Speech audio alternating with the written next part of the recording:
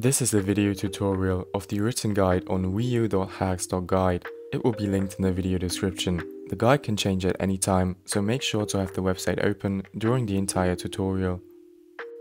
Before beginning the guide, you must know the risks of Wii U hacking. Every time you modify your system, there's always the potential for an unrecoverable brick. They're rare, but still a possibility, so make sure you follow all directions exactly. Now with that out of the way, let's go! The things you need for this tutorial are an SD card with 32GB or more storage, a computer, and internet access on both your computer and your Wii U. On your Wii U, open up the system settings. On your Wii U gamepad, you'll see the current system version in the top right corner. For the American region, the latest update is 5.5.6. For PAL regions, it's 5.5.5. If you're running anything lower than that, update your system. To do so, select the second to last option on your Wii U gamepad and click on System Update. This might take a few minutes, so be patient.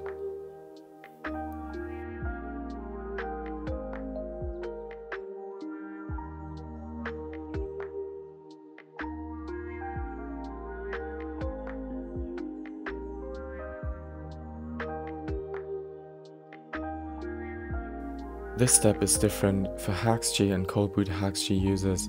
Follow the steps accordingly. I do not have Coldboot Haxchi installed, so I cannot show it in video form. Read the written guide for more information.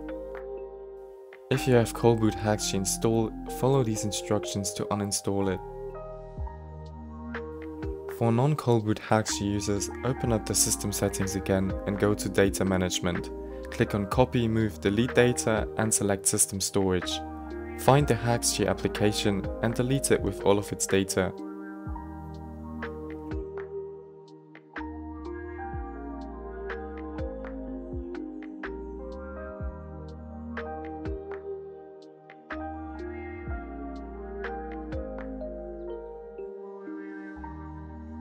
On the wiiu.hacks.guide website, download the latest version of Tiramisu and the latest version of Sigpatches Module.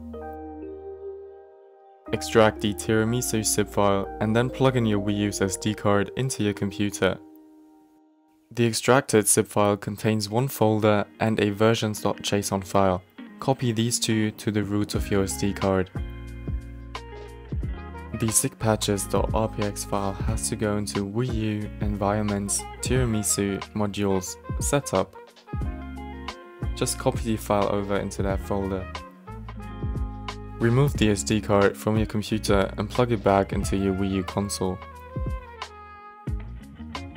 Turn on your Wii U console and open up the internet browser. From here, navigate to wiiu.exploit.xyz.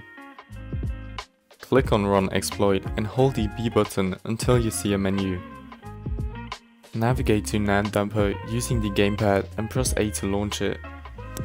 Leave all options on default and press A to start the dumping process. You will see the progress on the Wii U gamepad. Be patient, this can take quite some time.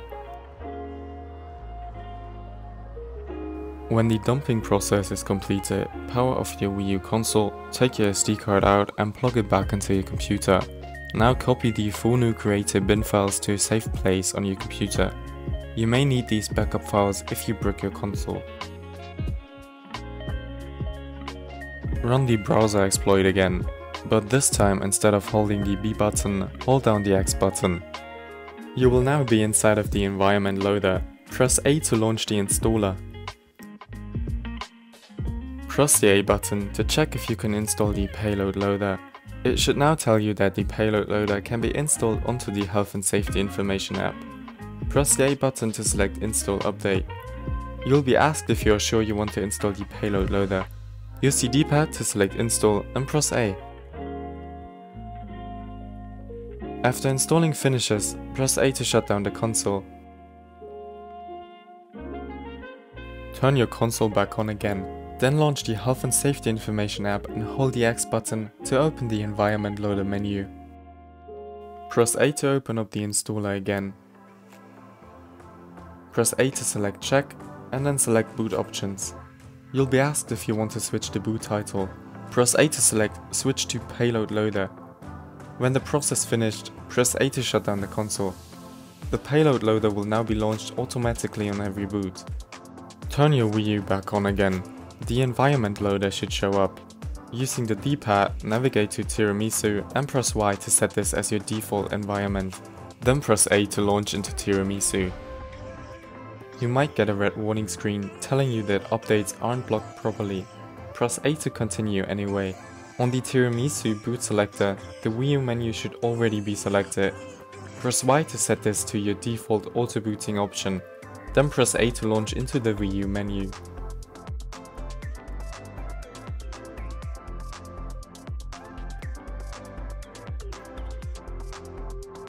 To block future updates on your console, we'll have to use a tool called Ufdiine.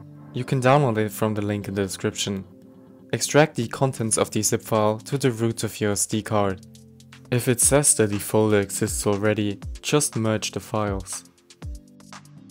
Plug the SD card back into your Wii U console and launch Tiramisu. To get to the Homebrew launcher, open up MiMaker. Now click on the Ufdiine app to open it. Press the A button to delete the update folder. Confirm that it says Update folders deleted. Then press the Home button to exit out of Ufdiine. And that's it. You've now updated your Wii U system from Haxchi to Tiramisu successfully. Thanks for watching. Don't forget to like and subscribe if you enjoyed this video, and leave comments down below if you've got any issues.